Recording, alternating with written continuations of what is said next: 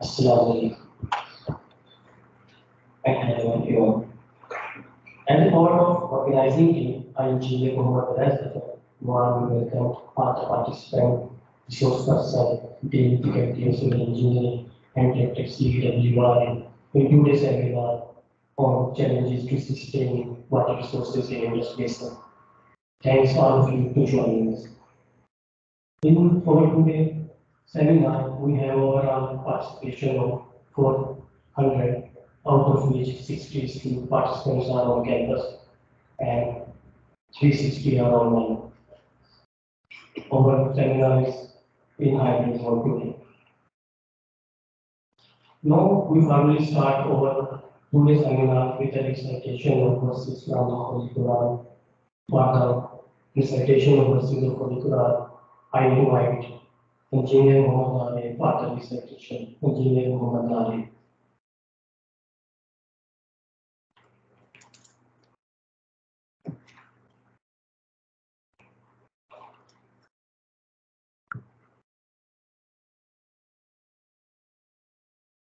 أعوذ بالله من الشيطان الرجيم بسم الله الرحمن الرحيم ألم تر كيف فعل ربك بأصحاب الفيل ألم يجعل كيدهم في تضليل وأرسل عليهم طيرا أبابيل ترميهم بحجارة من سجيل فجعلهم كعصف مأكول.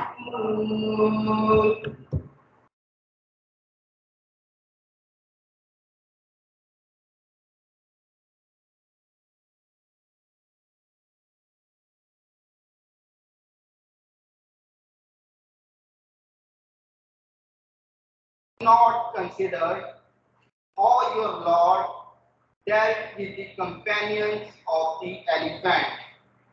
Did he not make their plan into his guidance?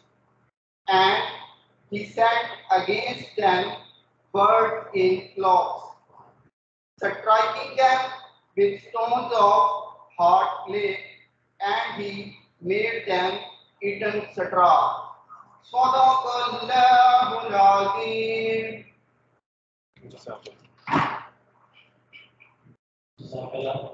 Engineer Mohammed Ali. Please stand at your place for the national anthem.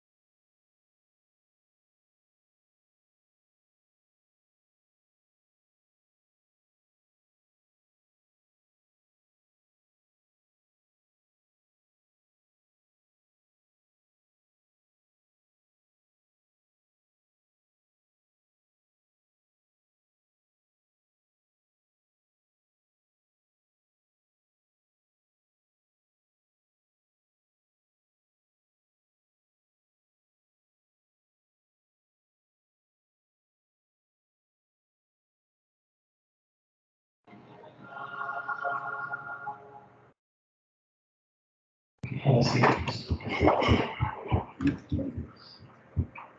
Now, I would like to invite our respected team, Faculty of Civil Engineering, Professor Dr. Abdul Rahman, to welcome the source person and the participant. In round of applause, Professor Dr.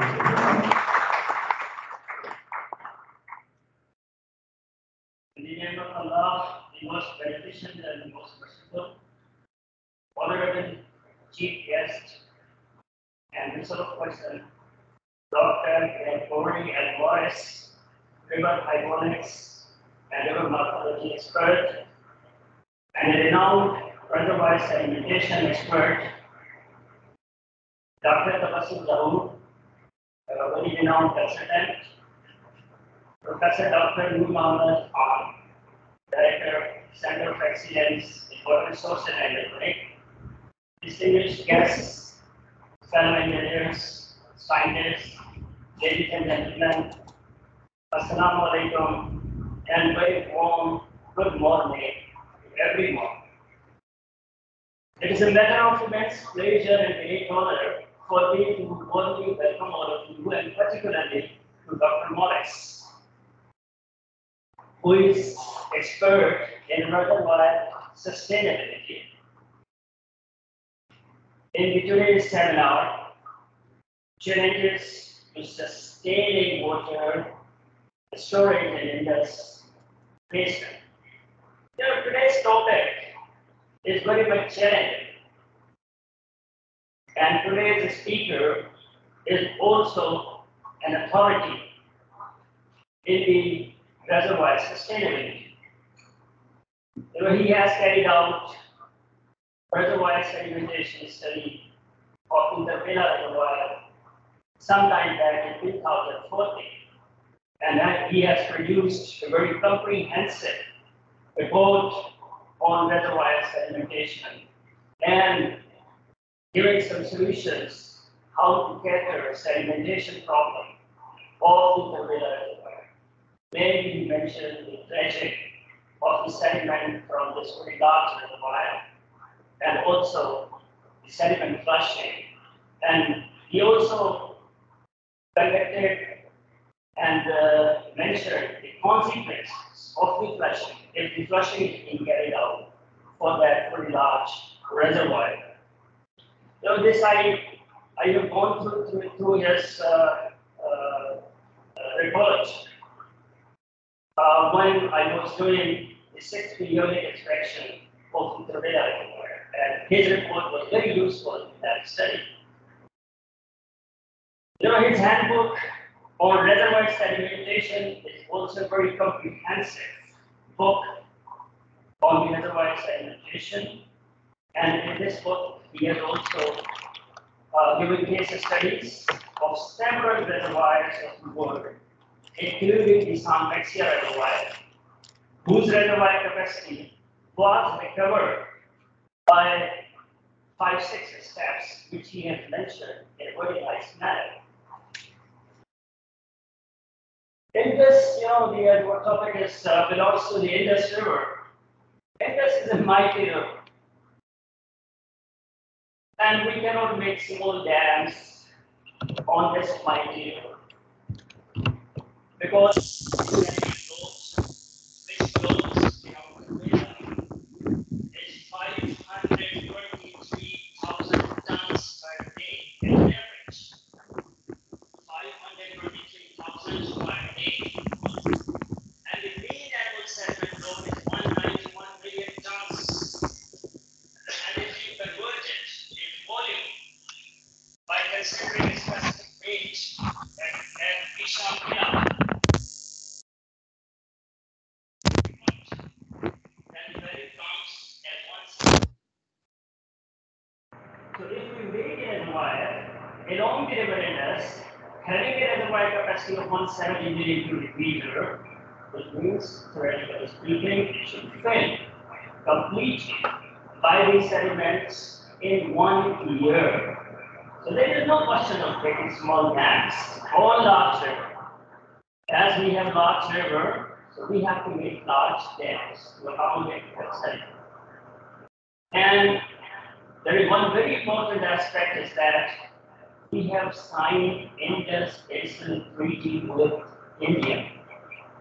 We have surrendered waters over eastern rivers, and we divert water from the over 3 western rivers to the eastern rivers. And for that purpose, we have to make large dams. As per ICOL definition, a dam is called large if its height is greater than 15 meters. Even a dam is called large if its height is 5 to 15 meters, but if it holds the water storage more than 3 million cubic meters. So, yes, we should make small dams or smaller trees, and that we are doing.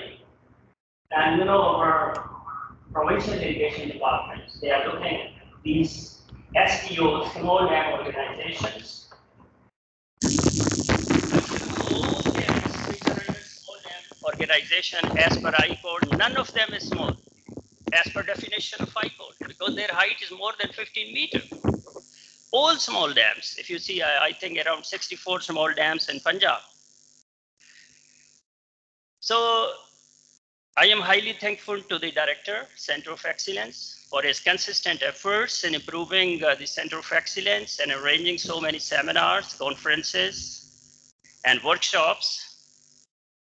And I hope that the participants will get maximum benefit from the talk of Dr. Morris, who is a learned man in this field, and we can apply the techniques which we will learn from him to our local reservoirs. So special thanks to the Director, Center of Excellence, Water Resources Engineering, for organizing such beautiful seminar, and also highly thankful to the organizers of this seminar, particularly Dr. Kaleem Sarwar and Engineer Awais Zafar. So special thanks to today's guest speaker, Dr. Morris. Thank you very much, sir, for sparing time and being with us. So thank you very much.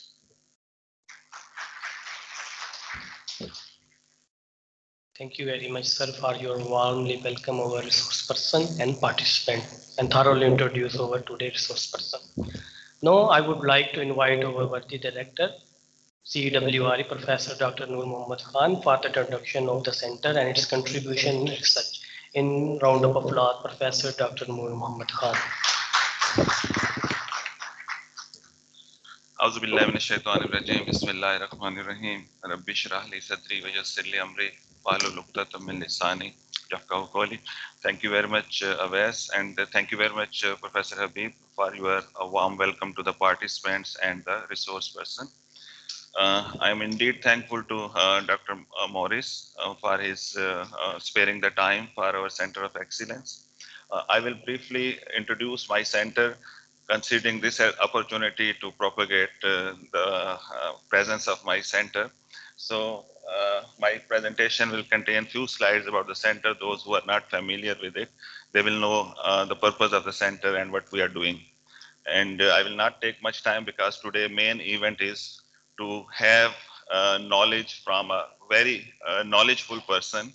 And we know that talking to a knowledgeful person for 1 hour is better than a year of study of the books. So we will be talking to him a lot in the remaining time, but briefly, let me take this opportunity to introduce my center. Center was founded in 1976 within the University of Engineering and Technology. And sir, this university is one of the oldest university in Pakistan in engineering and technology. And many of engineers working in WAPDA in irrigations are graduate either from the University of Engineering and Technology or from this center. The purpose of this center was to create a seed of learning and dissemination of knowledge with respect to water resources. And we are following this vision of the center that we want to generate knowledge for local and global competitive advantage and become a leading world-class water-related institute. So 5-6 main purposes were assigned to us. One was teaching and research. Another was training of the research workers and establishing master's and PhD level courses, and then dissemination of the knowledge through conferences, seminars, workshops. So this seminar is part of our duty that we have to interact with the industry. We have to interact with the consultants so that the knowledge can be disseminated. Briefly, we are about 45-year-old. Currently, we have about 150 students. We are running 4 master's programs and 3 PhD programs, and we have a good resource of alumni working in field related to water resources. These are the master's programs and PhD programs and the chronology of their starting over here. One of the main program is Water Resources Engineering, which is successfully being done over here, and allied programs are Water Resources Management, Hydropower, and Hydrology. We have good resource of infrastructure, 7-8 laboratories, including a hydraulic engineering laboratory, hydrology laboratory, Moderator hall, and if time permitted, we will be visiting Moderator hall. We have a good collection of the books related to water resources. More than 15,000 books are available over here, and you can search them online also. With respect to sediments and sediment modeling, the capability which we have that I would like to introduce in the coming slides, but a brief review of the last year performance of my center in respect of research papers, in respect of technology development, in respect of research projects, in respect of conferences, seminars that is presented over here. The topic of interest of my faculty and the students are mentioned over here, including the water conveyance and system operations, water budgeting, water resource monitoring, glacier melting, and the impact of the climate change on availability of the water resources and sediment erosion. We have the capability at the center to carry out the numerical and physical modeling of the sediments in the channel and the sediment erosion or sediment yield of the catchment. For example, we have carried out and we can carry out the numerical simulation using 1D modeling, using quasi 2D models, and even we have carried out study of 3D sediment modeling at the intake of the Kohala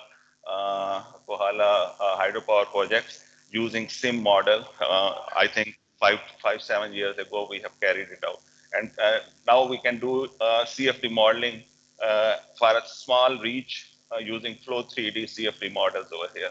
Similarly, we have been working over here and in civil engineering department to optimize the operation of the reservoirs for different objective functions, for maximizing the economic benefit, for reducing the sediment loss, for reducing the flooding. So for different objective functions, we can carry out the simulation and it can tell us how to operate a reservoir so that the benefit can be increased. And a series of studies have been carried out. For example, initially we carried out optimization for a single reservoir. Then one of our PhD students have carried out optimization of 2 reservoirs in series. And then nowadays, one of the student, Mohsin, is doing optimization of the reservoir, considering sediment evacuation from the reservoir for parallel reservoir. We have a setup of parallel reservoir, Mangla and Tarbela. So they are parallel, so it is a separate problem as compared to a series of. Similarly, sediment yield and sediment erosion in the catchment has been of interest. Professor Habib, PhD, was in this field. He applied distributed sediment erosion model, and he have found back in 2000 what will be the effect of the land use change, what will be the effect of the scale change of the catchment on the equations which predict the sediment yield. So such sediment modeling, we have the facility and our students are doing it. Nowadays, our students are more using GIS-based SWOT model to carry out, to see the impact of different variations, different changes, different management scenarios in the catchment. And similarly, we have Flume available in which we can carry out the sediment modeling in the channel. So long list of researches are available in center's library. You people can access them. I have just highlighted that we have a variety of the case studies, Tarbela, Mangla, and other places. And we have carried out a variety of research on sediment load, yield, and catchment from the catchment. So I will not go through them. This is contribution of some of the researches carried out at Civil Engineering Department. So I will like to just go through 2 researches, one carried out at Civil Engineering, being carried out, Mohsin Munir is carried out from NESWAG, and he is optimizing the rule curves of Tarbela and Mangla reservoirs for different objective functions. So there's no time that I should go through all of it, but I just want to give you message that parallel reservoir is a special problem in hydrology and hydraulics and optimization of their operation. I should tell you that our reservoirs are being operated without any optimization study. They are being carried out based upon the previous experience. Still, they have not optimized them. So if we use such studies, we can enhance their benefits with the present infrastructure itself. So this is the framework of its optimization model. It is a combination of a sediment evacuation model, genetic algorithm model, reservoir operation or simulation model, and power generation and flood computation model. So I will just show you its objective function, and he can optimize the economic benefit or the irrigation deficit can be reduced. I will just focus on one of the scenario he has carried out. For example, if he give priority to the sediment evacuation or conservation of the storage, so sediment conservation benefits can be enhanced to 24 million US dollar as compared to if we operate it as it is 9 million US dollar benefits we are getting. So we can enhance it to 24 million US dollar. So there are many suppositions. We repeated the flows which were observed in the last 30 years. We have not considered the climate change. So there are many assumptions also there, but we have the tool available. If the data is strengthened, we can optimize the reservoir for different objective functions. Then we can ultimately give to the operator the rule curves which will enhance its benefit. So I will go to the next study, that is the application of the SWOT model, soil water analysis tool, to carry out the effect of the climate change on two of the small watersheds in Upper Indus Basin. So Mr. Moeen and his supervisor, they have carried out this research, and they have found that because of the climate change up till 2100, the flows will enhance by 14% in Gilgit catchment. So this upper one is the Gilgit catchment, and sediment will enhance by 24% because of new precipitation in the coming decades, and new temperature in the coming decades. And in the another neighboring catchment, Gorband catchment, 13% water we are expected to enhance, and 20% sediment. So we have found that sediment impact is more, climate change impact on the sediment is more as compared to this. So I will not take more time.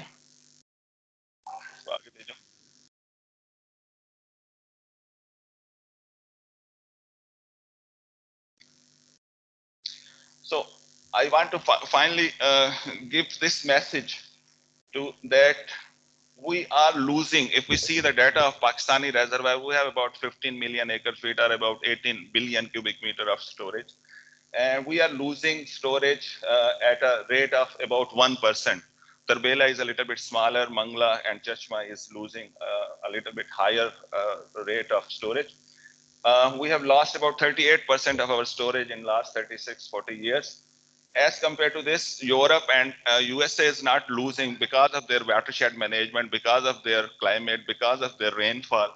They have much less storage loss. Our problem is particular for Pakistan, and it is similar problem is there in China, I think in this region, which are surrounding the Himalaya area. So we have to have our local solutions for that, and I will request our worthy resource person that please tell us that what are the possible ways of reducing this impact. The impact of this losing 1 million cubic meter of the reservoir can be translated into money terms, that approximately 1 to 1.5 million US dollar are required for creating a million cubic meter. If we see the cost of the previous reservoirs, so that is the approximate cost. So if I quantify the cost of the storage lost in last 30-40 years, that comes out to be about $7 billion.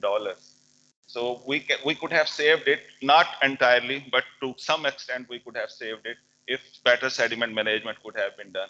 So we should create new reservoirs as it is envisaged in national water policy. We should create reservoirs, but at the same time we should manage sediments also, either by reducing the inflows or by managing it in the reservoir through better operation, through sluicing, hydrosection, and hopefully we will be learning a lot from Dr. Morris today.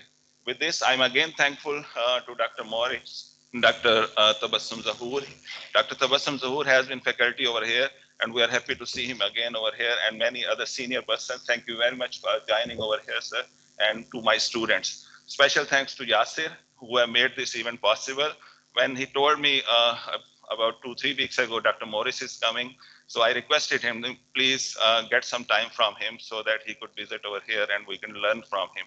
Thank you very much, Yasir, and the whole team, Dr. Kaleem and their fellows.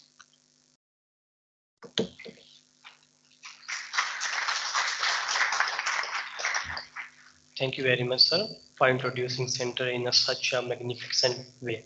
And we believe in your leadership, we will touch the sky. Now, Dr. Morris, Dr. Gregory Morris has no need to introduce further as Dr. Habibur Rahman has introduced him, but I will add 1 to 2 lines here. He is a partner in GLM Engineering COOP, Puerto Rico, USA, and he is the expert in water resources and sedimentation with experience in 13 countries. He is the author of Reservoir Sedimentation Handbook and numerous research papers and book chapters. Now, I would like to invite Dr. Morris for his presentation in today's seminar. In round of applause, Professor Dr. Morris.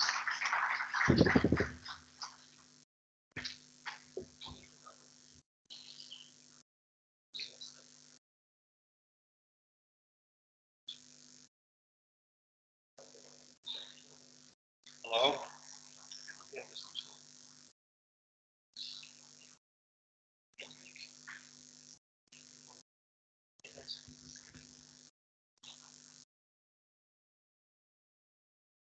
This works. Next slide. This one.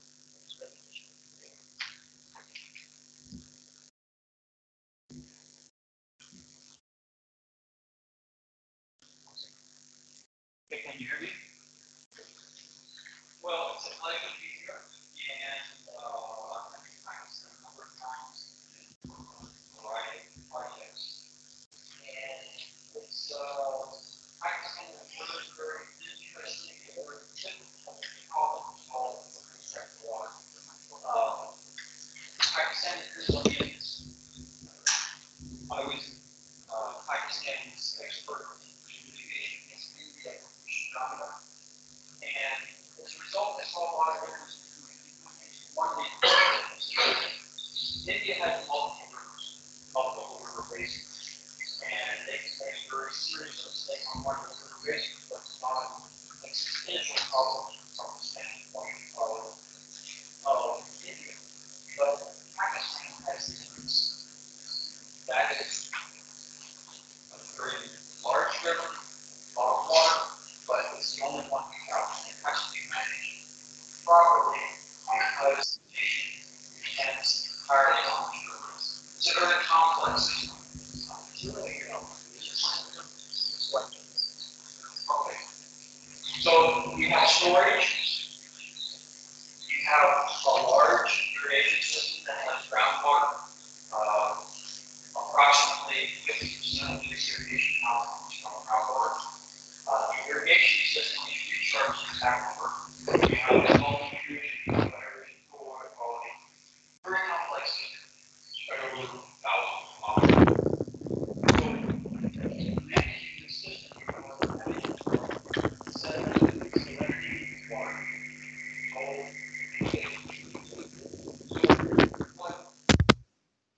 I'd like to talk about 2 topics here. One of them is the relationship between the surface and groundwater. And the second one is the preservation of surface water storage. So when we talk about water development, we're not talking about developing new sources of water. What we're basically talking about is developing storage. Because most of the water supply in this is already abstracted. So what we need to do is provide sufficient storage so we can regulate that water in the optimal manner. There is very little water that reaches the sea.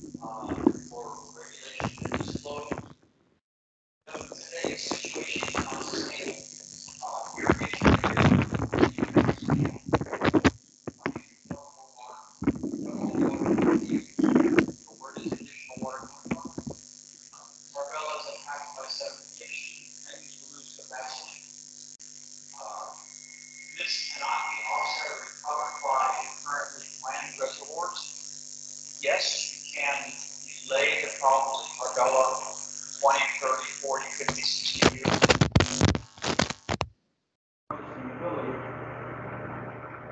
We don't have a plan yet. There is no sediment management plan that will retain long-term storage. People have been living in this area, what, 5,000 years, 6,000 years, or older cities go back a long time, and they've been practicing irrigation for that time. So the idea now is that we expect, we hope that we'll be around for hundreds of additional years, thousands of additional years, hopefully. So when we develop the water resources, we need to think that this is a permanent change and it has to be sustainable in the long term. We can't focus in on solving today's problems and problems for our children and forget about our grandchildren and their children. So we have to think 200, 300, 500 years in the future. How will this work in the long term? We're not building a pump station. Pump station, the pump gets destroyed, you go and find another one and you install it. You're not building a road. Road gets beat up, it's too small, you go back and build another one. Reservoirs are different. How many dam sites are there? There's only a limited number of dam sites available. And what happens when a dam gets full of sediment? You can't use it again. You could reconstruct the dam, but the reservoir, once it's full of sediment, absolutely useless. Can you take the sediment out of the reservoir? Where are you going to put it? We're talking here huge volumes of sediment. Huge volumes of sediment. If you've seen Tarbela Dam, the dam itself, huge structure. The annual sediment load is larger than the size of the dam. The dam is about 150 million cubic meters. The sediment load is even larger than that in 1 year. So, groundwater development is continuing now. There are more than 1 million wells, and different reports say the aquifer is becoming seriously overcrowded. Available water is used inefficiently, low levels of economic productivity. You look at the storage laws in Tarbela, this is the usual storage law 40%.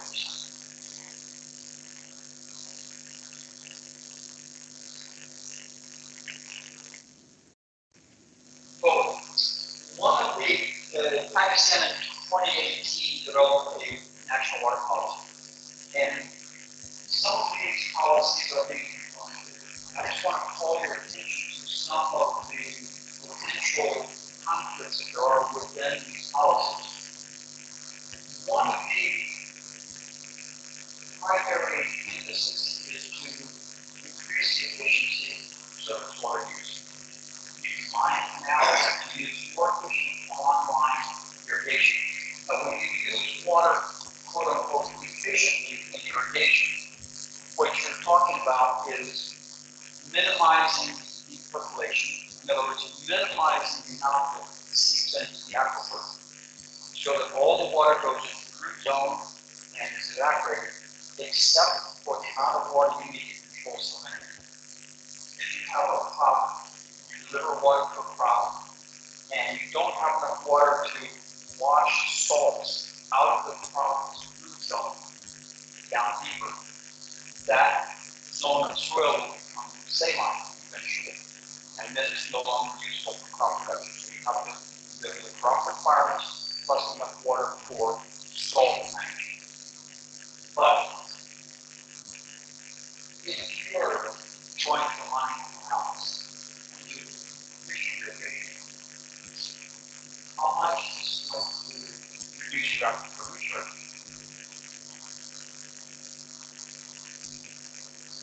Another thing that I'll talk about is solarization irrigation pumps. If energy is free, does that mean farmers are going to use more pumping of groundwater? I don't know. But these are the type of questions that need to be asked. These are research questions. These are practical research questions that need to go into actually implementing pumps. In some areas, if you have saline groundwater, yes, that makes sense to line the canals. However, the canal is recharging the aquifer. Then, how do you measure efficiency? The conveyance system, input, output, and losses. This loss is and this is the boundary you use for your efficiency calculation.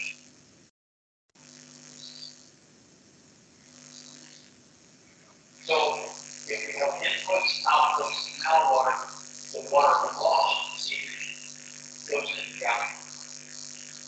But is this the proper boundary when you talk about efficiency? You can use probably more appropriate. Now plus the wells, because wells are very important for irrigation. And one of the important aspects of wells is the well flow is controlled by the farmer. Irrigation, the canal is controlled by the government. So studies have shown that the well water is twice as productive as canal water. Why? The farmer controls it. If your crops need water today, you can pump on and give the crop water today. If you have a crop that needs water today and not now, you have to wait for the water to be delivered to you and not have direct control over the water. So this is a more productive water source as compared to canals. Canal seepage goes recharge the aquifer and use the well. So here is a larger boundary for the definition of efficiency. So be careful when you talk about efficiency, where you put your boundaries and what the implications are. So what is water resource development? Traditionally, we construct a new 5 cubic kilometer storage project as development. Drilling a new well or maybe new canal as development. But let's think in a different way. What if you make an existing project sustainable and avoid 5 kilometers of storage loss? That's also development. You can build a new project or you can fix an existing project. In either case, you get 5 kilometers of 5 cubic kilometers of storage. Or what about using the aquifer for storage? The aquifer doesn't have a sedimentation problem. So you can use aquifer storage as recovery. You seasonally put water into the aquifer and you draw it out. So these are, again, different concepts of water development that are very pertinent to the situations, many situations in this. We talk about water in terms of typically total wrong. Yet the real measure is the timing of the delivery. If you deliver water when it's not necessary, and I've seen irrigation districts that say, oh, we offer this much water. But when you look at the numbers, well, you're offering the water when it's raining.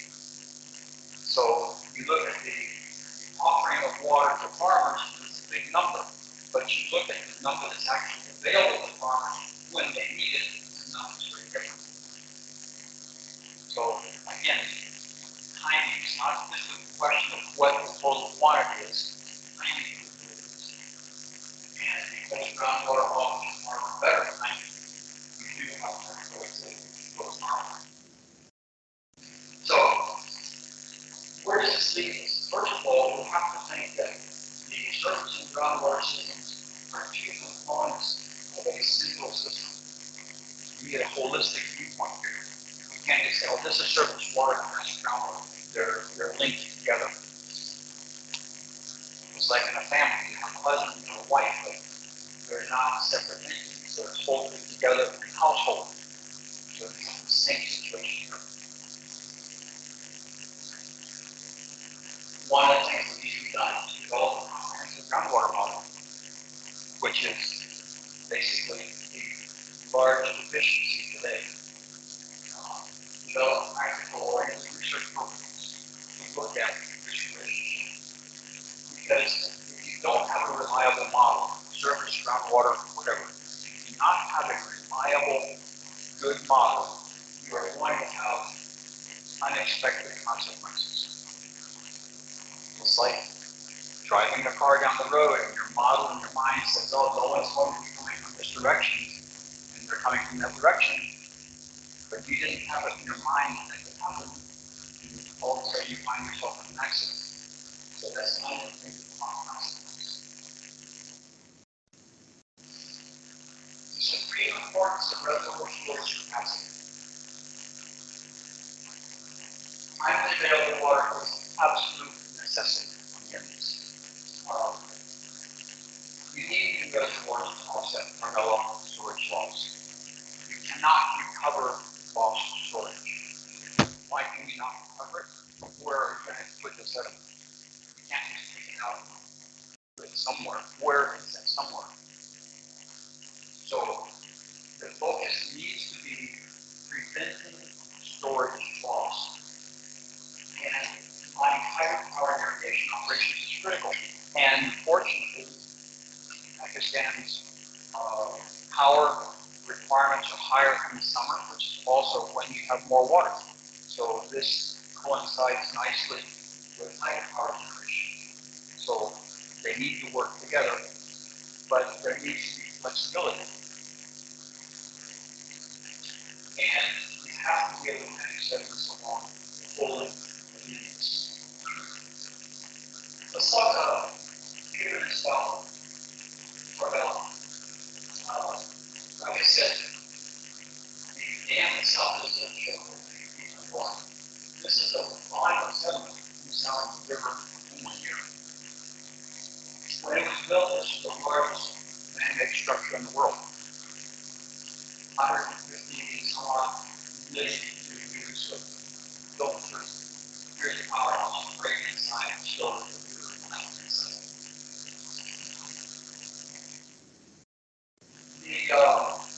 The reservoir is about 88 kilometers long, and the delta extends down through this area here.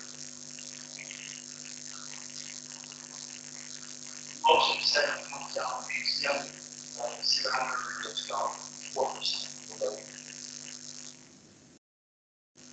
Reservoirs, when they accumulate sediment, you typically have two general areas, the delta, and then you have fine sediments. You talk about the top set bed, the top of the delta, four set bed, base of the delta, and then the bottom set deposits. If you have turbidity currents can flow downstream, create a muddy lake, which is just mud, just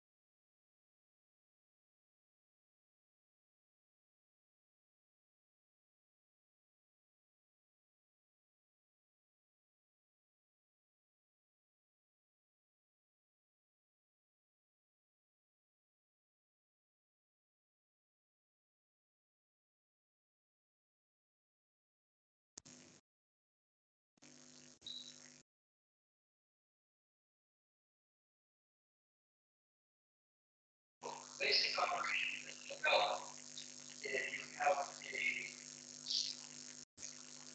period of this is the water level, up and down. These are average conditions. You have an inflow, which is the red line. You have an outflow, which is the green line. You notice you have a peak and outflow here, and a peak and outflow here. Gravity irrigation, marine irrigation. These are critical. So during the monsoon, the reservoir fills, and during the as the monsoon declines, releasing for irrigation, and then in the spring for marine irrigation. And this marine irrigation, these two irrigation periods are entirely dependent on the soil. This is the most sensitive one because there is typically water sufficient for this, but for me, and this is not like water first. In 2018, we had water for irrigation.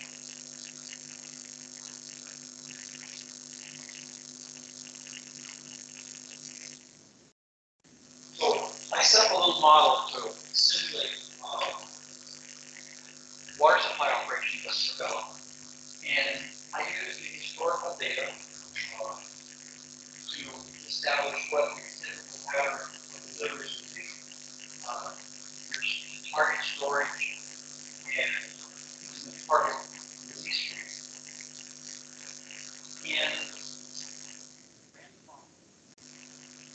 And showed that if we look at historical data and we look at the storage capacity in 2018, we would have insufficient water for irrigation about 5% of the years.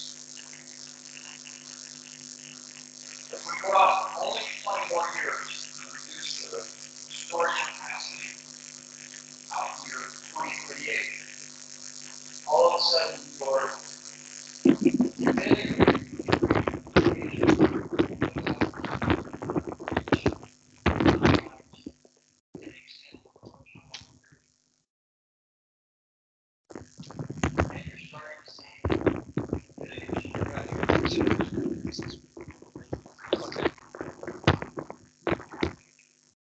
Okay, now I have two microphones.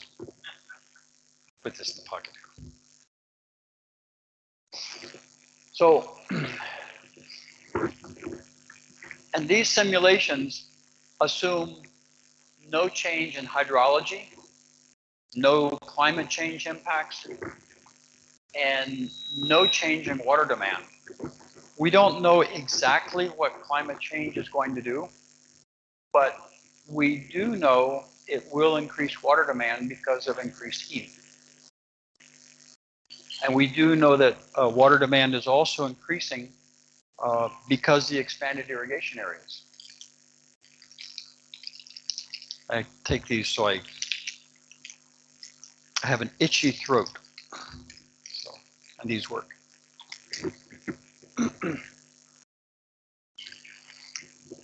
So even within the period of 20 years, we can see a significant change in water availability for irrigation.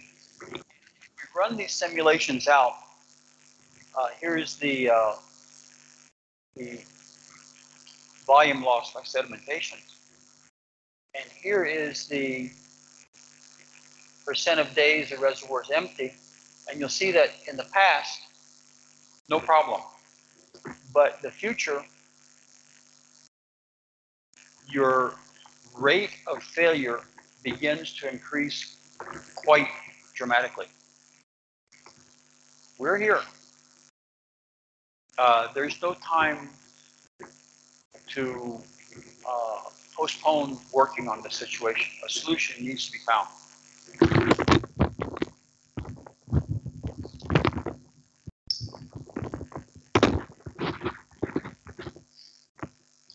So I would just like to impress upon you the urgency of focusing on this problem. Because when you don't have water for irrigation, there's a lot of people on the delta. I mean, on the floodplain. But 80 million people depend on irrigation, and there's no water for irrigation. It's an economic problem. It's a social problem. It's a political problem. It's a problem at all levels. Hydrologic cycle will sustain flows for millions of years. But if you cannot regulate the irregular flows provided by nature, unless you have storage. And surface water storage is not sustainable if you can't control sedimentation. You have to maintain storage. There is no alternative. And you have to maintain it for long periods of time, hundreds and hundreds and hundreds of years. When you run out of storage, kaput. So you have an increasing population, what, 300 million by 2050? The projection is to increase storage with new reservoirs, but that storage has to be maintained in the long term. You cannot have new storage and then lose it just like Tarbela is being lost while your population continues to go up and your demand for water continues to go up. And storage is only sustainable when you achieve a balance between the sediment inflow and the sediment outflow. There's a number of ways that can be done. We won't go into that here, but basically you can do catchment management, although in the upstream of Tarbela, there's not a lot of opportunity because it's high Himalaya, higher natural erosion rates. And one of the studies we saw here is that climate change will increase the water supply, but will increase even more the sediment supply. So think about that. So here we have the original condition in the river. We have sediment is balanced, inflow, outflow. You build the dams, you have a temporary sediment imbalance. Temporary. And then at some point you make a decision. I'm going to lose my storage or I'm going to maintain my storage. But under either situation, sediment will become rebalanced. See? The sediment flows downstream under both options. You cannot stop sediment from arriving at your dam. Especially here. You cannot stop it. You cannot fight erosion in geology. It will overwhelm you. So the decision is basically this or this, long term.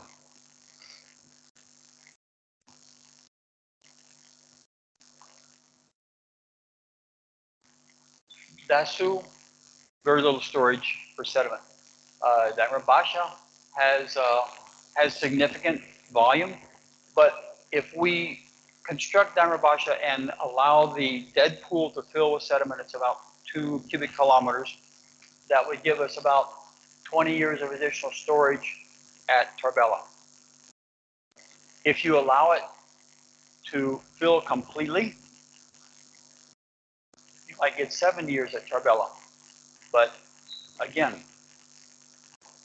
what do you do after 70 years? What do you do after 100 years? What do you do after 200 years? Where will you be at year 300? That's long term. All new water development initiatives should support long-term sediment management to maximize long-term storage. You have to have the storage. So let's think about this. Drove by the Lahore Canal and I looked up on Wikipedia. Built by the Mughals, upgraded by the British, been in operation for several hundred years. All of Pakistan's barrages and canals were constructed with the vision of enlarging and extending a traditional irrigation system that's been in use for thousands of years. So this is sustainable development. You build canals and you establish that this is the way it's going to work in the future. But let's look at Wikipedia 100 years from now. And this is what you do not want to read 100 years from now. Multiple storage reservoirs were built along the Indus between 1976 and 2076. They were all lost to sedimentation within 100 years, leaving Pakistan without the means to regulate flows. Designers of these structures did not prioritize the long-term need for storage to feed the canal system. Inability to regulate flow of the Indus has been a major factor impeding the country's agricultural and economic development. This is not sustainable.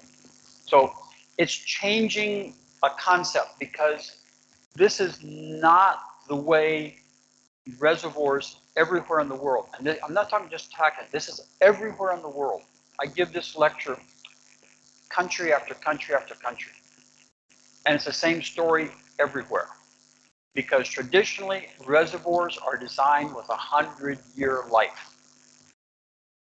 This is a traditional way of doing things.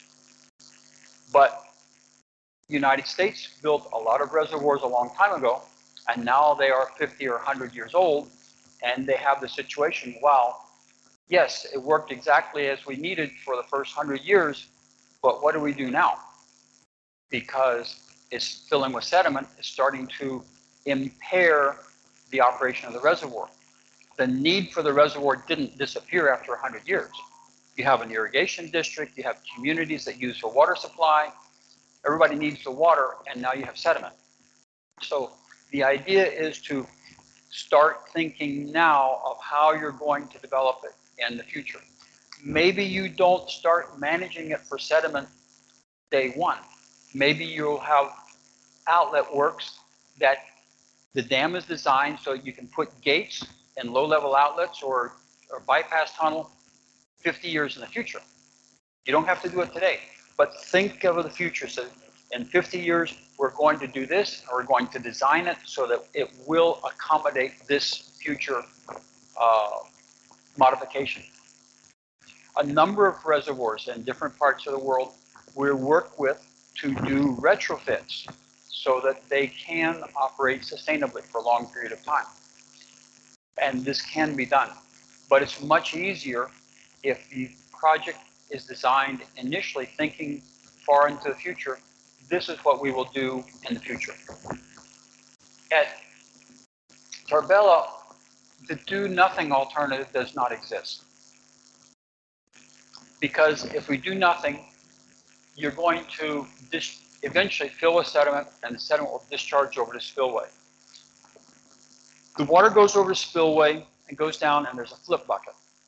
You'll hit 140 feet per second in the flip bucket for the main spillway.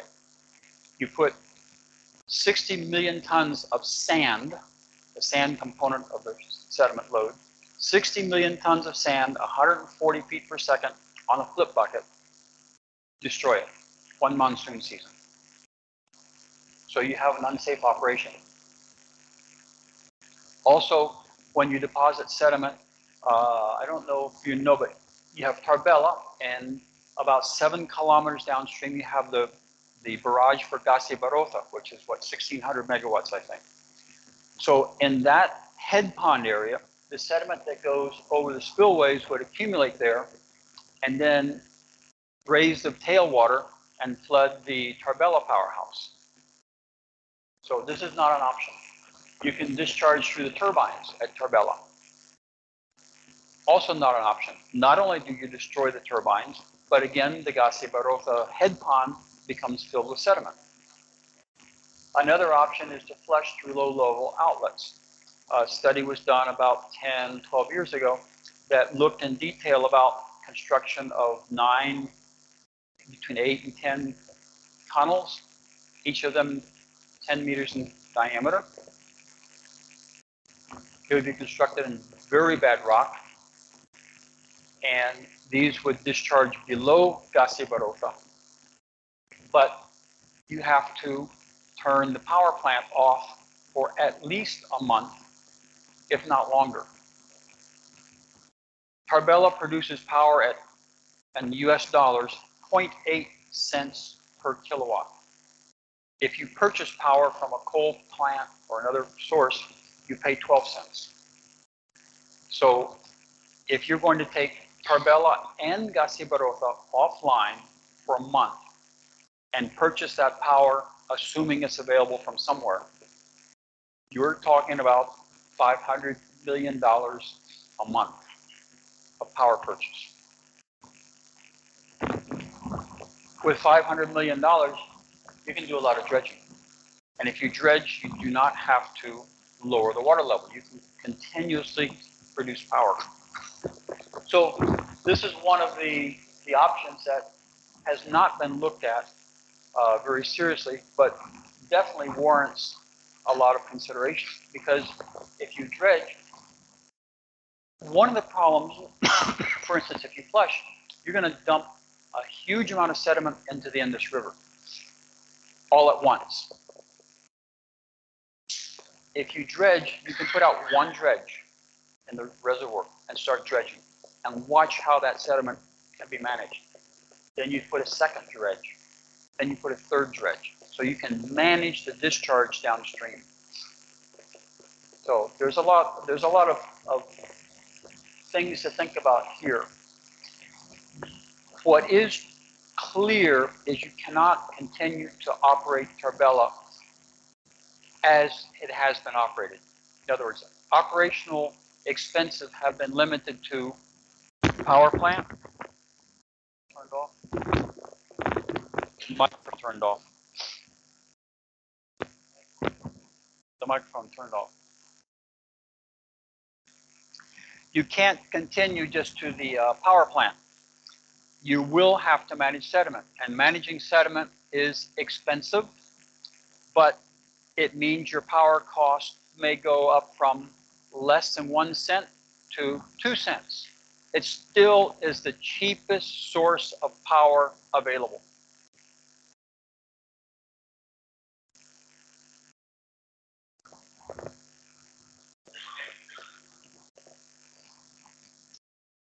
Battery change.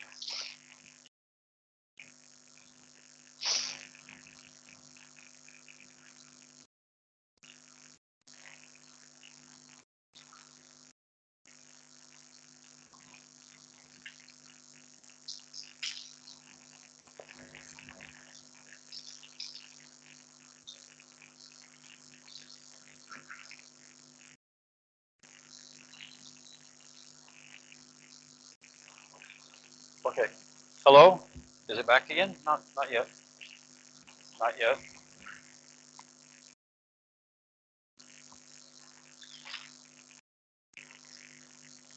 Okay. We'll use this microphone now. So basically, these are the options that you have available, and they need to be looked at seriously, and something needs to be done in the near future. We don't know the answer. The answer on the Indus is very complex. It's one of the most complex problems in the world in terms of sediment management. A very challenging problem. There is no simple solution, but you don't really have an option of ignoring it. So a little bit about dredging, but basically the dredging system would be placed at the face of the delta. Floating pipeline, you can go over the dam or through a tunnel, and the floating pipeline would then, from here down to below Gasibarotha, you can go by gravity. It's expensive, but it's probably less expensive than the other alternatives. So these are the main reservoirs that are existing or proposed, but there's also a lot of other reservoirs, smaller reservoirs that are being built on tributaries. And again, let's look at the long-term concepts that are being considered. Here's a quote from a report from one of these smaller reservoirs. says flushing operations are not recommended because the predicted life under normal operations is more than 100 years. We're back to the 100-year problem.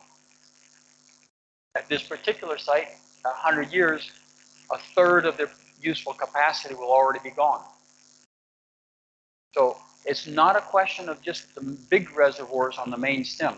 It's all of your reservoirs.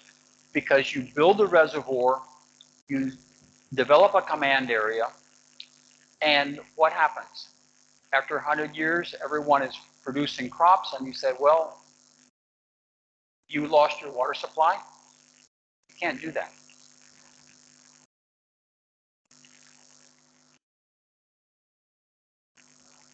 One other thing I want to bring to your attention is economic analysis.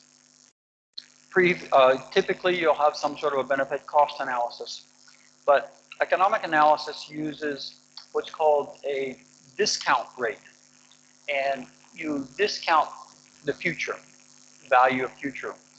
For instance, if I say, do you want to have $100 today or $100 in 5 years? And everyone's going to say, well, I'll take $100 today. So therefore, they say, well, I'll give you $100 today or $200 in 5 years. And then that's kind of a more of a question mark. Or $100 today or $1,000 in 5 years. Well, I think it'd probably go for about $1,000.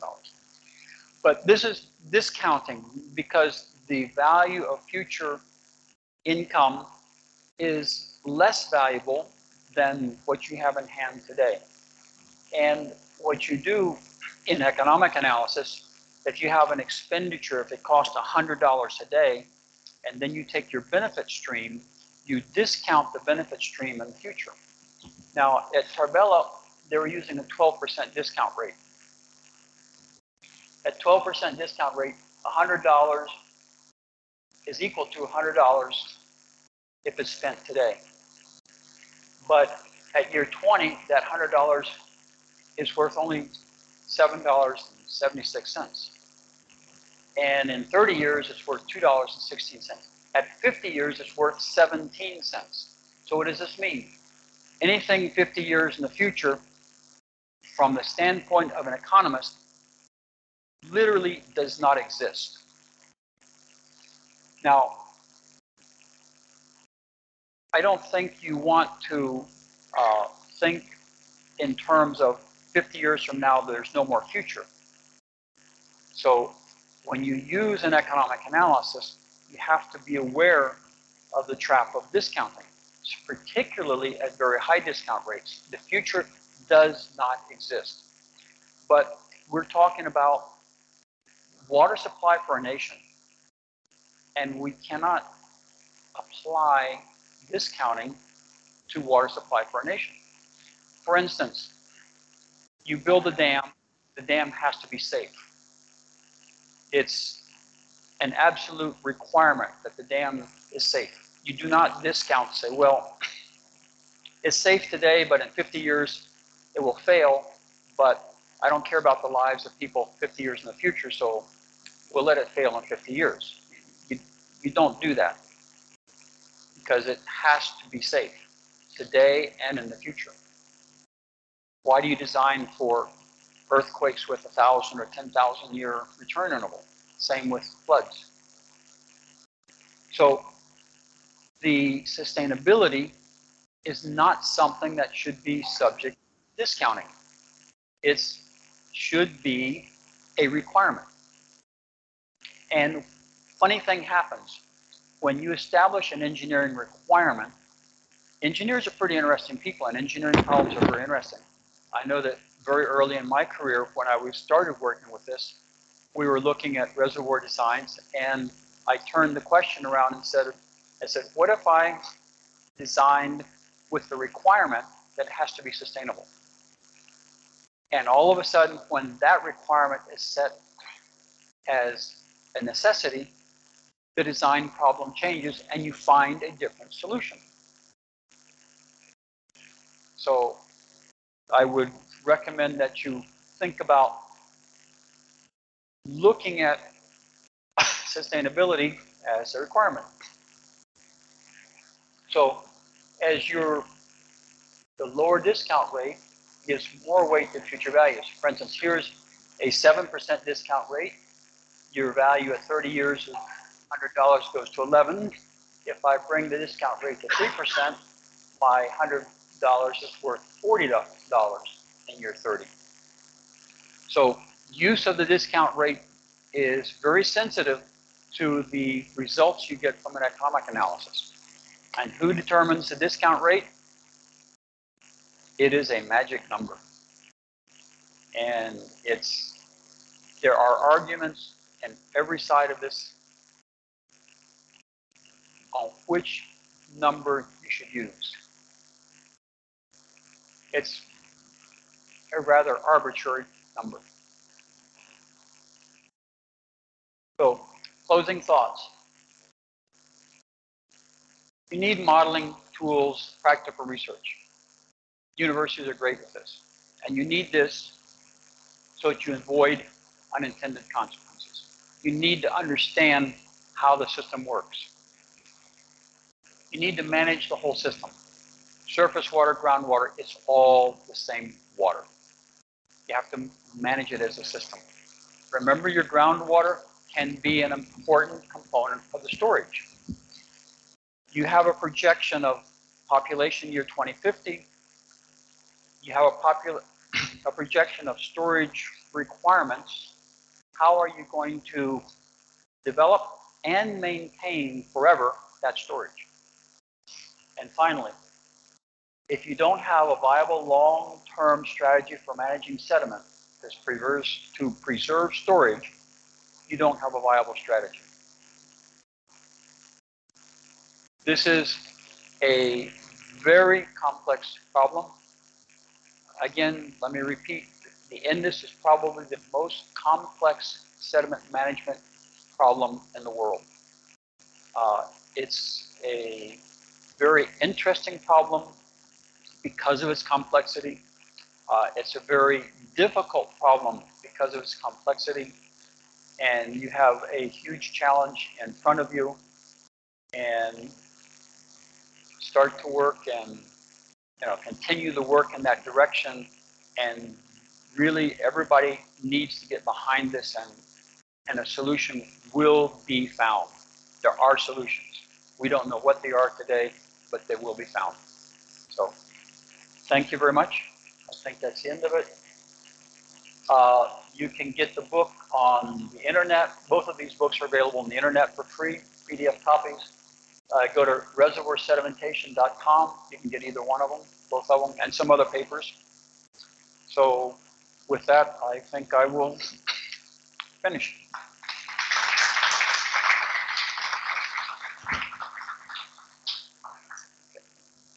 We have also if anyone from the audience and from our online audience, you can ask.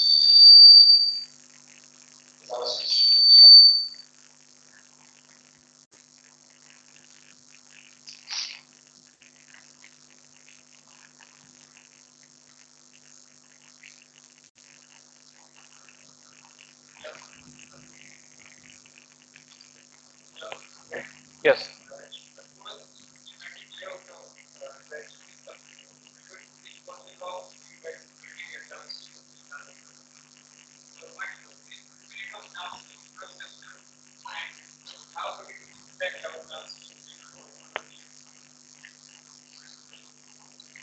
All of the downstream infrastructure will be impacted negatively. But look at the Kabul River. Kabul River has a large sediment load, and they have irrigation intakes, and they're able to manage the sediment. Look at the irrigation system and the barrages before Tarbela was built. They were able to manage the sediment. The impacts will be large, the impacts will be negative, but you don't have a choice. In the long term, you do not have a choice. The Himalaya is not going to stop delivering sediment into this river. So for that reason, I say that the earlier you start working with the problem, the earlier you can reach a solution.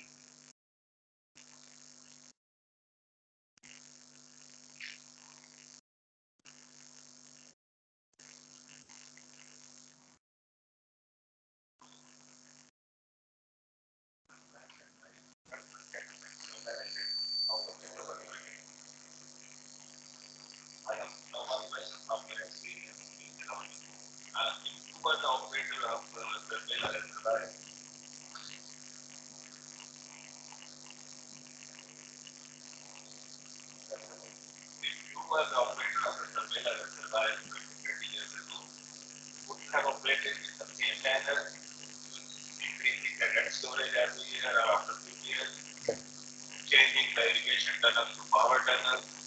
So these two things I'd like to know. Yeah, the question is, if I were the operator of Tarbela 30 years ago, would I have operated the way it's been operated?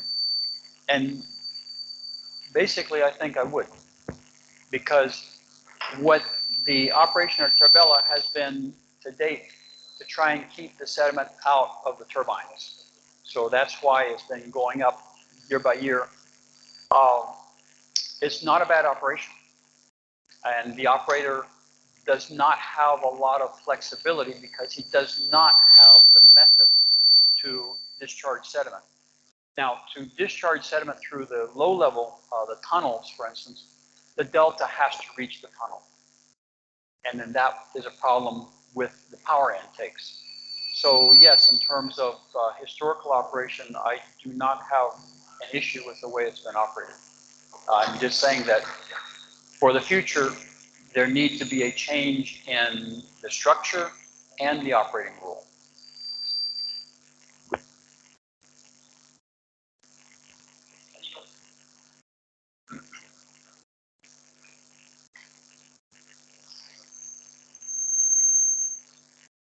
Do you have any practical example of measures for the non-technical and non-technical? There's no example of this size dredging anywhere in the world. This would become the largest dredging project in the world. But the thing with dredging is that it's a scalable technology. So if you can dredge with one dredge, a small dredge, a big dredge, multiple dredges, this would require multiple large dredges. But the dredging technology is very well known. Dredging technology has been around for 100 years, modern dredging technology. So there are some unknowns of basically the abrasion rate of the pipeline, because pipeline replacement is a significant cost factor. You do have the advantage that you can use an electric dredge using self-supplied power from Tarbela, which is probably one of the cheapest sources of energy in the world. So dredging costs, depending on fuel costs, the fuel can cost 30 to 50% of your dredging costs. If you have a very cheap source of energy, like at Tarbela, that reduces your power. Also at Tarbela, the sediments are ideal size for dredging. They're fine sands and silts. And typically in dredging, you have very high velocities in the pipeline. We just designed a project in Puerto Rico for dredging of a reservoir, and we're looking at pipeline velocities of 12 to 15 feet per second. At that velocity, you have a lot of friction loss. Tarbela, you can probably use velocities that are half of that, and your friction loss will be much less. Why? Because you don't have gravels. If you move from fine sand to coarse sand, your velocity requirements double. The reason for the high velocities, you do not want the sediment to accumulate and clog the pipeline. So Tarbela, we have an ideal size material for dredging, and we can use a lower velocity, cheap power, and that's what makes it economical. Dredging is not a general solution. I never recommend dredging as a first alternative. I was very surprised when going through Tarbela, I found that dredging was the best option. I was very surprised. But dredging is typically the method of last resort because of the high cost. But there's a small power plant, Bajo and Chicaya, in Colombia. They've been dredging continuously for 60 years now. A small dredging operation, but electric dredge. But yes, it is done at some sites, continuous dredging.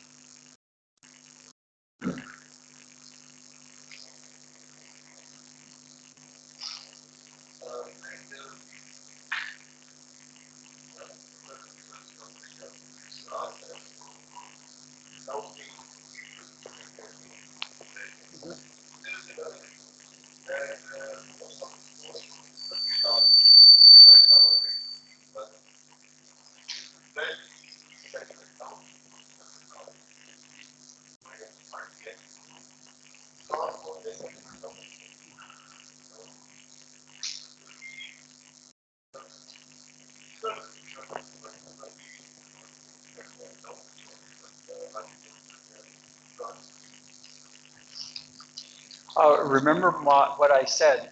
This is the most difficult sediment management problem in the world.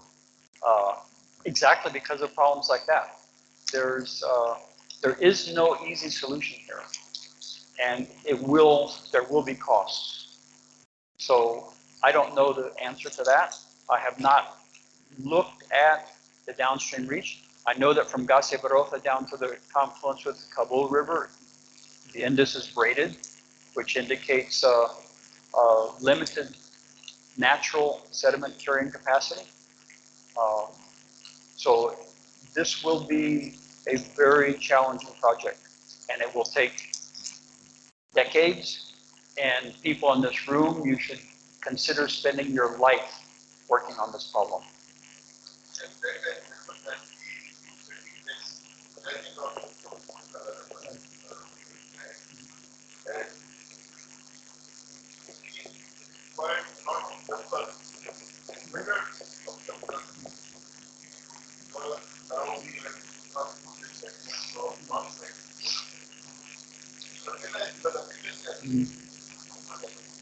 This is a huge problem, and what I'm saying is I don't have the solutions here. I'm saying that there are some options that need to be looked at, but you do not have a choice, because this Himalaya is not going to stop delivering sediment. And if you want to have sustainable use 100, 200, 300 years into the future, you must solve this problem. And it's not going to be solved this year or next year, probably not within 10 years, maybe not even 20. But it's a long road, and you have to start the journey.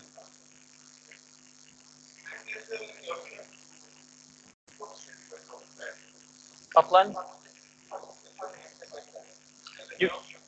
You could put sediment upland. You can take it out of the reservoir and not put it into the river. It involves higher pumping costs because you're higher elevation. And again, you have to figure out where you're going to put it. It's huge volume of sediment. So again, this is a problem that is not easy. And it's a very difficult problem. But again, long term, you have no choice, because the sediment will arrive. It will fill all of your dams, and it will come downstream, and it will fill all of your barrages. It will not stop.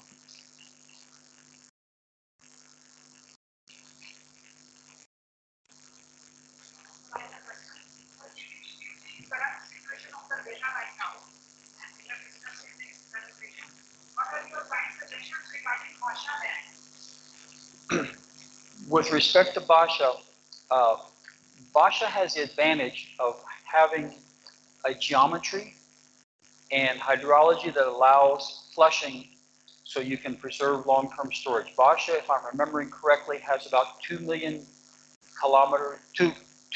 cubic meters of dead storage and about 6 or 7 of live storage. Basha should be designed and operated to preserve live storage, because you're going to need so much live storage along the Indus. Basha becomes an important component of that long-term live storage. There will be others also. Perhaps in the end, you lose most of your storage at Tarbela and have to replace it with other reservoirs, but they all have to be able to maintain long-term storage. If you have bottom outlets that are operated at Basha, which you have to have, there will be abrasion problems. But you look at a project that costs, let's say, $10 billion. So let's say that you have to spend $1 million a year repairing abrasion problems so you can protect the project. That $1 million is nothing. It's nothing compared to the cost of the project. You have got to consider that when you have a project that's going to be managed in this manner, you will have maintenance. And the maintenance with sediment will be higher than a typical dam. But this is the environment that you live in. This is the environment that you have to deal with.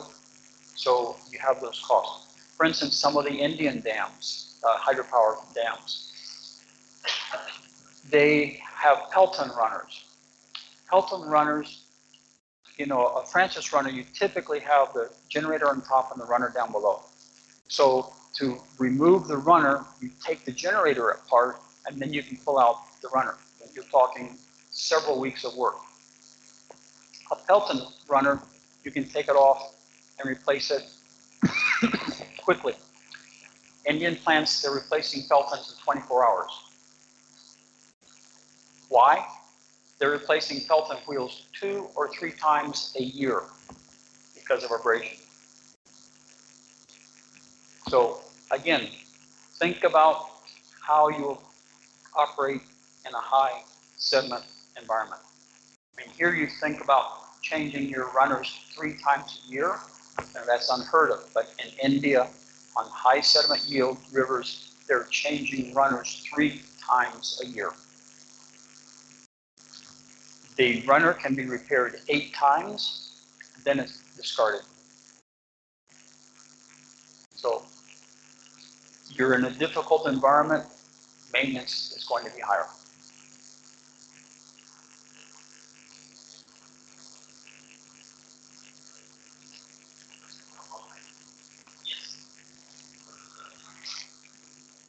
One question, send me a question to ask. First of all, is thanking you for such a comprehensive presentation. Question is, what you foresee in machine learning and both the problem? What do you think we need to rethink about the existing formulas to adequately segment? Which question?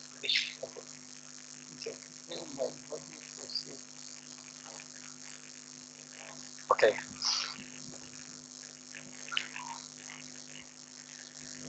Machine learning. Artificial intelligence is a very different type of a topic.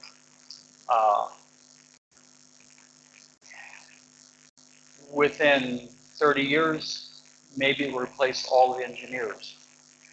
Within 60 years, maybe it will replace the human population. It's a huge, huge unknown.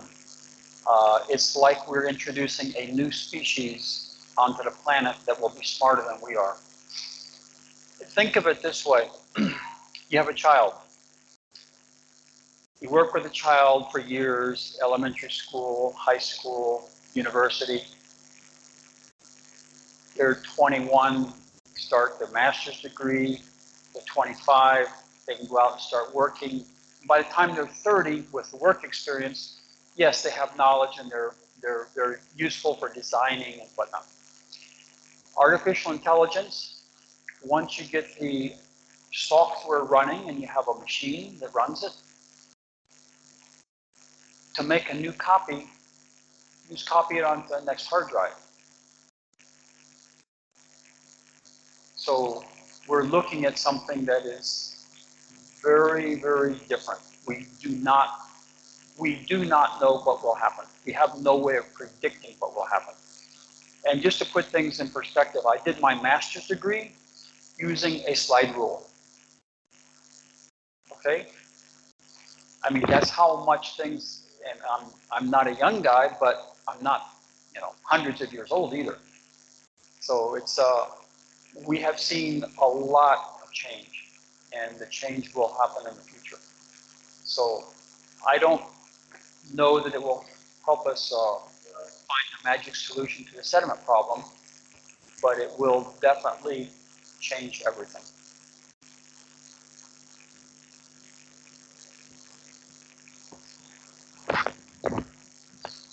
Yeah.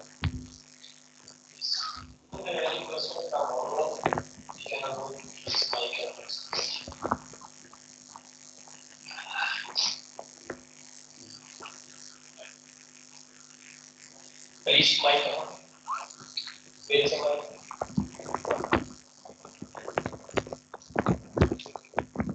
Everybody says, my kids say you did a my kids say, oh, you did a presentation, but you don't have any pictures. So I'm going to take a picture of all you guys. There we go. Good. Thank you. No.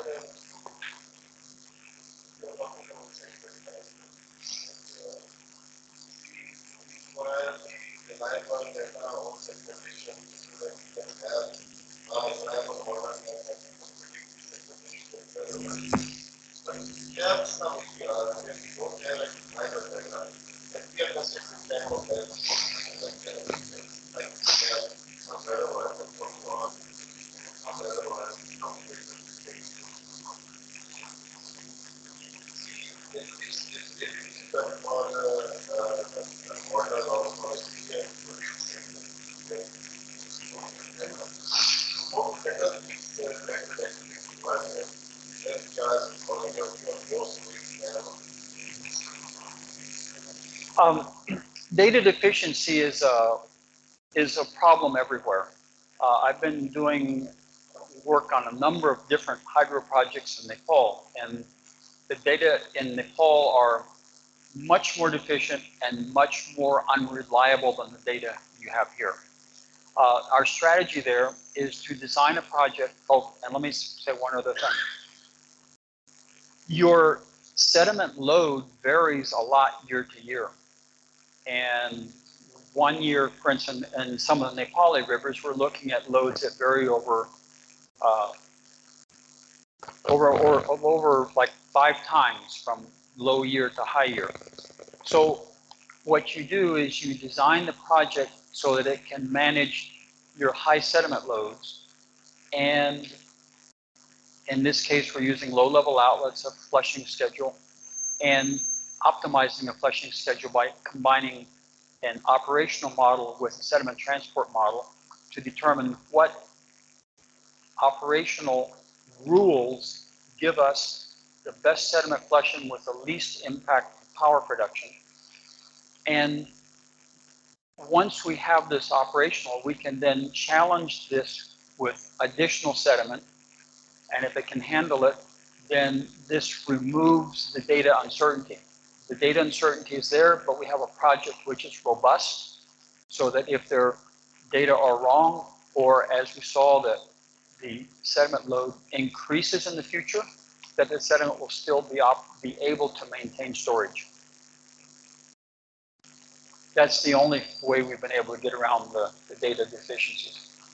You can, one other thing that I would like to say though, if you, in the, yeah, the last page.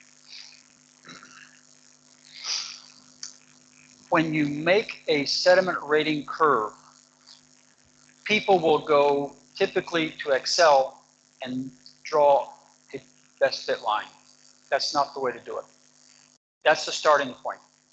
Because what happens is that if you have a line of best fit, that doesn't necessarily mean that it will reproduce the sediment loads. Okay.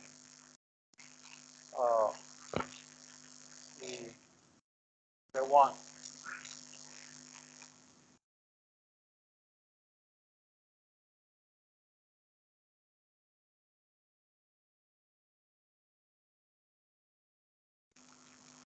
This book here, this book on the right and available at reservoirsedimentation.com, chapter 6 describes a way to make sediment rating curves that are reliable, or more reliable. Because what happens is that the best fit line does not necessarily reproduce the load correctly. For instance, you may have a lot of data when you have low flow. But low flow from sediment transport doesn't matter. You can throw all that data away because it's not transporting much sediment. But in the regression equation, all those data will cause the slope of the curve to adjust. So this gives you a method to simply compare the load in your data set against the load given by your equation, and when they don't match, you have to adjust your equation. Mathematical best fit is not best fit for sediment load. Also, you don't want to look at load versus discharge, because load is discharge times concentration. So if you do load versus discharge, you have discharge on both axes, and so you have an autocorrelation. So it looks like you have a really good correlation when in fact you don't. So always look at concentration versus discharge. The other thing, I don't know if you have it, but there should be a reference of sediment yields in different watersheds in Pakistan. And when you make your load computation, then compare that specific sediment yield, tons per kilometer square per year, with other watersheds to see if it looks reasonable. So if you have a high mountain watershed, glaciers, you may expect 1,000 tons per kilometer square per year, more or less. This is more or less what we have in Tarbela. So using two different methods to make sure that you're in the right ballpark. We're not worried about 10% errors. We're worried about 50%, 75% errors, sediment yields being double what you expect. That's the problem.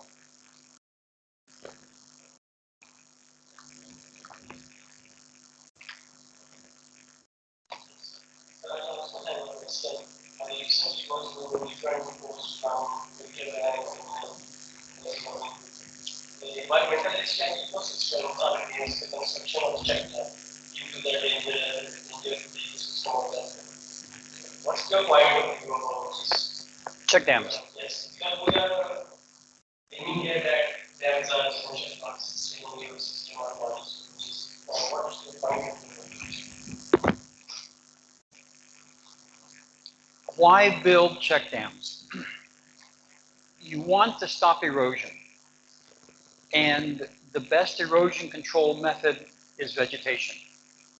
It's self-maintaining structures. Vegetation does several things. It protects the soil from direct raindrop impact. You know, a raindrop hits the soil and it's like a tiny explosion, so it mobilizes sediment. But also, vegetation introduces organic material into the soil.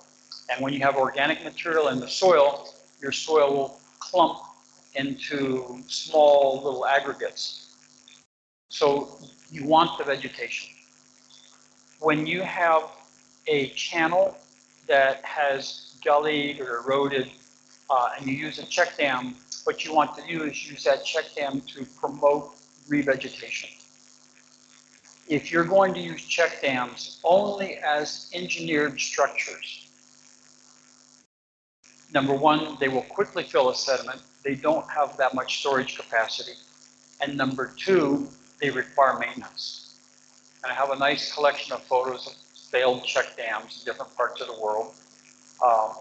So Taiwan, for instance, had extensive check dam development, including some check dams that had as much as 10 million cubic meters of storage. And big typhoon, they fail. And then the storage is, the sediment is released. So when you think of check dams, think of it in terms of revegetation. Revegetation is a viable strategy in areas that have enough rainfall, areas where the vegetation originally existed and was denuded by overgrazing or other bad practices. You can restore that. If you're in an area that naturally does not have vegetation, high Himalaya, you're not going to get vegetation. It's cold.